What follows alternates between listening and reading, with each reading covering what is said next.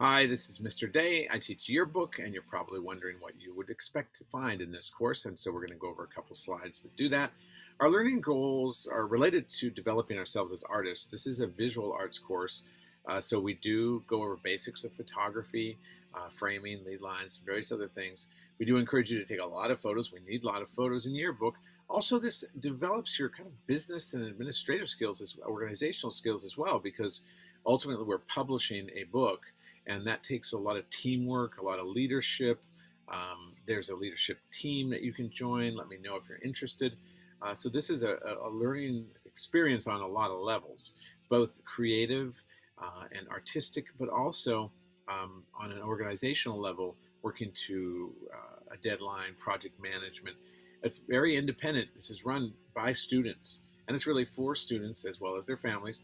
But certainly a very, very, very interesting experience to take Yearbook. I encourage you to do so. First semester, second semester. Well, first semester we do some theory in terms of like how to find a theme for the book, some of those those photography lessons that are basics that you need to learn. And then the second semester, it's really production time. We create portrait pages, creative pages, grade level pages, and we publish the book. So that's how the course runs. And here's some examples from this last year. As you can see, a lot of colorful creativity goes into putting the book together, no matter what situation we're in.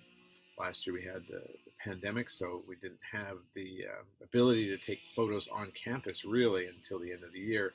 So that limited us, but it didn't stop us. My email is sday@newwestcharter.org. And look out for Mr. Herrera's registration emails and communications. Don't forget to fill out the Google form, and hope to see you in Yearbook next year. Take care. Bye-bye.